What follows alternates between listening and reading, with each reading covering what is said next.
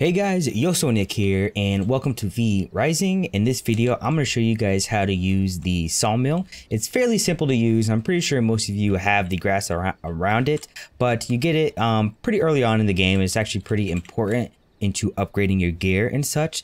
So in order to get it, you're going to go over here to refinement. Once you click B, it's going to open up your thing here. And then it's going to be over here. You need 400 lumber and 80 stone. So once you get your base built and all that kind of good stuff, the quest will kind of guide you to build it.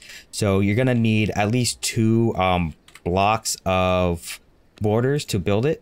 So 1 and 2. I suggest putting it, in your base, just so if it gets day out, you have at least some shade so you don't get burned. So once you build it, go ahead and click F to interact, and then it'll bring up this overlay, and then there'll be recipes here that you can unlock throughout the game. But early game, it's powered by your castle heart, okay? And then you can actually increase the efficiency of it if it's in a confined castle room and it has a matching floor, okay? I'm not quite there yet. I'm early on in the game. So the overlay down here over on the bottom, okay, it'll say insert material to start refining.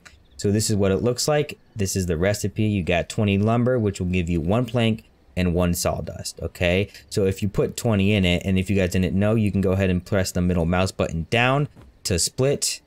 And then if you right click, it'll transfer it. So you could drag or right click. I'm gonna go ahead and right click, and then it'll automatically start.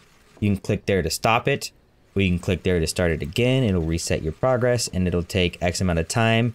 And then if you want your stuff, just go ahead and right click on stuff, and then it'll bring it over to your inventory. So that is the basics on how to use a sawmill. If you guys like this video, please like, subscribe, and let me know what you guys want to see next. Thank you. Peace.